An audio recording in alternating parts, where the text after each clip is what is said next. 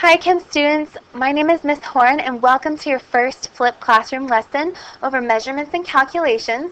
This is chapter 2 in your textbook. I'm going to go ahead and remind you to utilize the pause and rewind button as necessary when taking your notes. So first of all, why is measurement important? In chemistry this year, we're going to be doing a lot of experiments that involve measurement. I also need to be able to trust you in order to measure correctly so that you don't mix together improper amounts of chemicals, which can be dangerous. So the basics of measurement. Most measurements are going to be quantitative, and they're going to have a degree of uncertainty because of human error. So we need to compare and contrast quantitative versus qualitative measurements. An example of qualitative is the test tube felt warm. An example of quantitative is the temperature reached 100 degrees Celsius. So you can see there that 100 degrees Celsius is quantitative. It includes two things. It includes magnitude and a unit. So magnitude of 100 and a unit of degrees Celsius.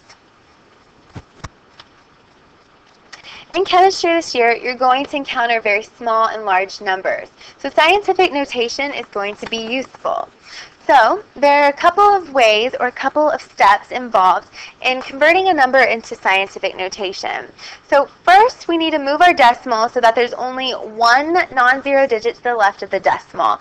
So in this first number, 56,000, I want to put my decimal here. The one digit in front is a 5, so 5.6. Next, I want to express that number times 10.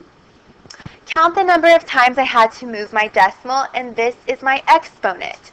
So I'm going to move the decimal 1, 2, 3, 4 times, so my exponent is a 4. Then I need to determine if that exponent is going to be positive or negative. I need to look at my original number. If my original number is greater than 1, meaning it's a big number, then my exponent should be positive. So I'm going to leave this exponent as positive. So 5.6 times 10 to the 4th power is the same as 56,000. Let's look at the next example. I have 0.095. I'm going to move my decimal 2 times to the right. So I have 9.5 times 10, and I know my exponent is a 2. However, this time my exponent is negative. Why? Because my original number was less than 1. It was a small number, which indicates a negative exponent.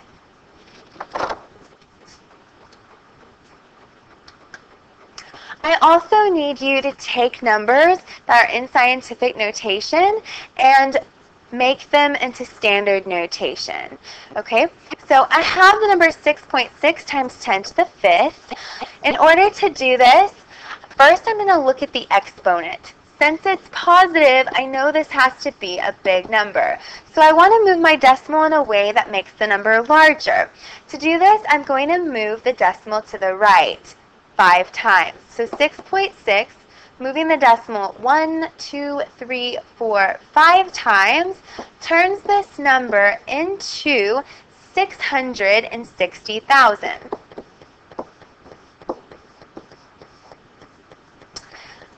At the bottom, I have a negative exponent, meaning that this is a small number. So I want to move the decimal 3 times to the left.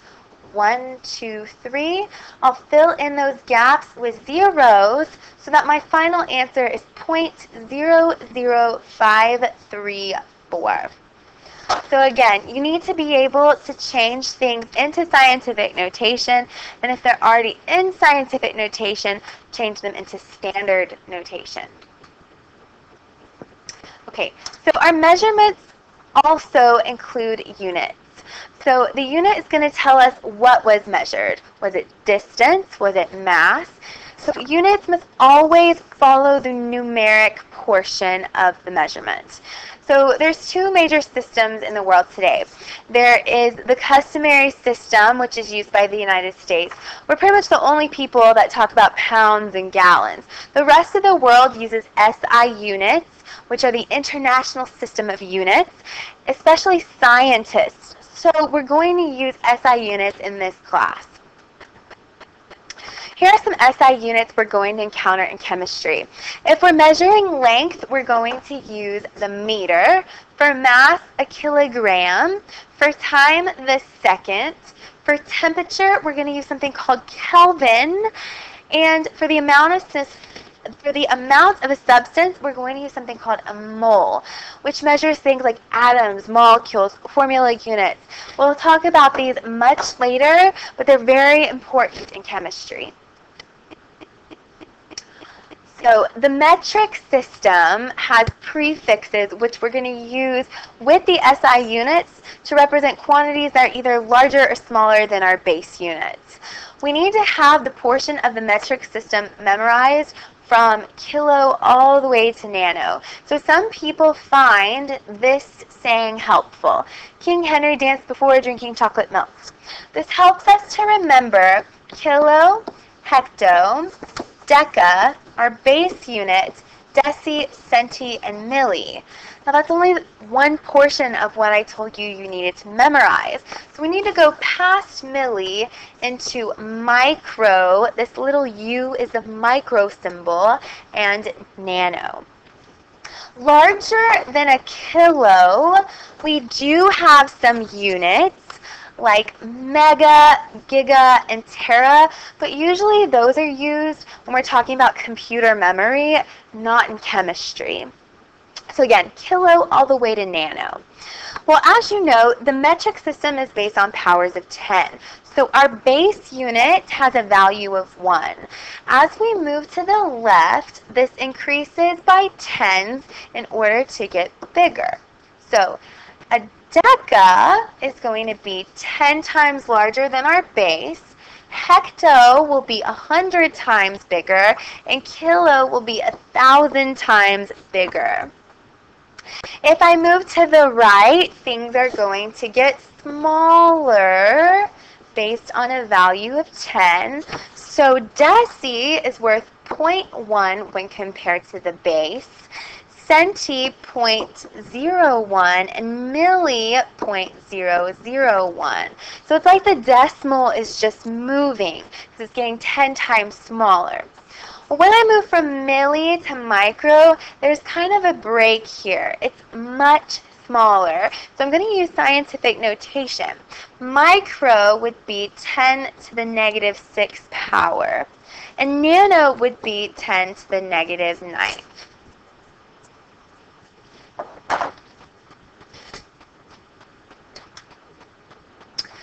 In chemistry, I'm going to need you to be able to convert between your metric units. So we need to be able to write things called equalities. So I'm going to give you a couple of examples, but first we need to write out our metric system. So King Henry danced before drinking chocolate milk, and then remembering micro, which is the little u, and nano, which is the n. Our base units that we're going to use in chemistry are the meter, the liter, and a gram. Meter for distance, liter for volume, and gram for mass. So I can ask you to write equalities relating liters and deciliters. So if I asked you to do that, here are the instructions you need to follow. To relate two metric units to each other, start by putting a 1 on the larger unit. So which one's larger, a liter or a deciliter? Well, since the liter is further to the left, it's larger. So I'm going to have 1 liter equals so many deciliters. Count the number of metric place moves to the desired unit. It's only one space over. This is the same number of zeros you must add on to make the conversion, since the metric system is based on powers of 10. So every time I move over 1, it's either 10 times bigger or 10 times smaller. So I know 10 deciliters equal 1 liter, since it's just one place movement, since it's just one movement to the right. I can continue this. What if I asked you to relate liters and centiliters. Well, since liter is further to the left, it gets the 1. So many centiliters. Since centi is 2 places to the right, it would be 100. And this continues. So this is 10, 100, 1,000. Now there's a break here. So this is going to be 10 to the 6th. And this is going to be 10 to the 9th for nano. Okay, and that's if we're comparing it to the base unit, which is getting the 1. So it has to do with how many steps you're moving over. I may not ask you to start with the base unit. You may start with something else. So let's look at a problem like that.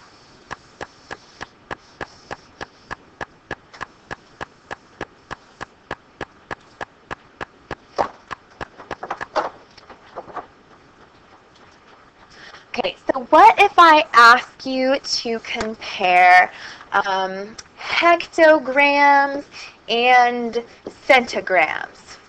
Okay, that's kind of a strange conversion, but what if I asked you to do so? Well, we know hecto is larger, so it's going to get the 1. 1 hectogram equals so many centigrams. See how many places it is over. 1, 2, 3, 4.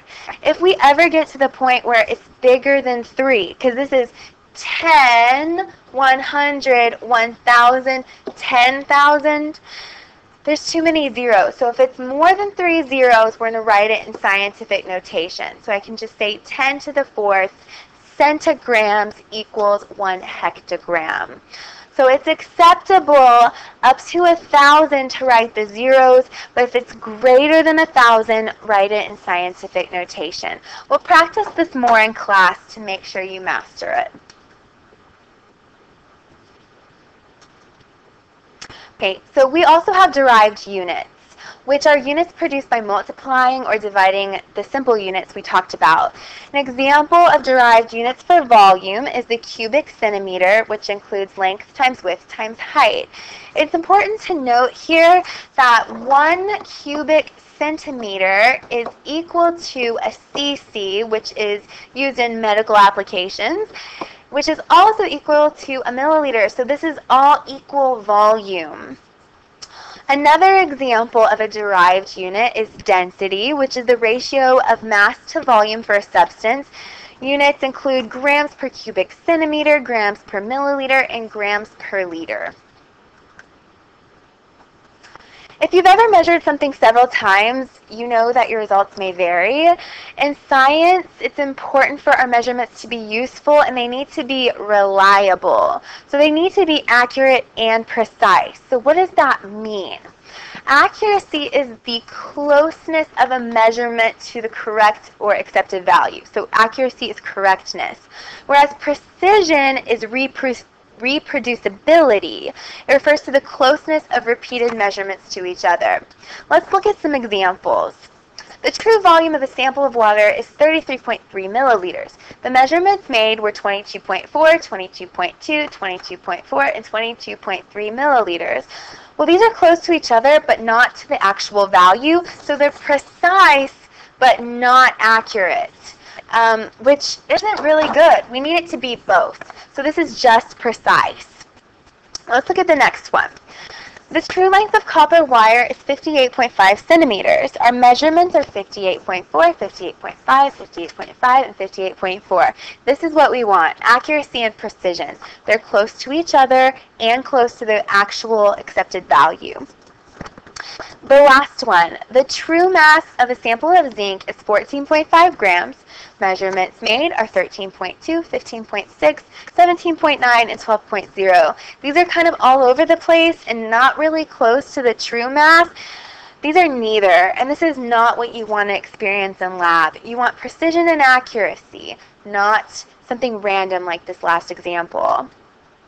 Okay, so percent error is our last calculation in this video. It's a calculation that scientists use to compare an experiment experimental result with a theoretical or accepted value. We're going to use them in our class as a lab quality check. If your lab went well, you have a low % error. If your lab went poorly, you have a high % error. So it's a very simple calculation. It's the accepted value minus experimental value divided by accepted times 100. So let's look at an example. Calculate the % error in a length measurement of 4.25 centimeters if the correct value is 4.08. So this correct value is the accepted one. The measurement that we took will be our experimental value.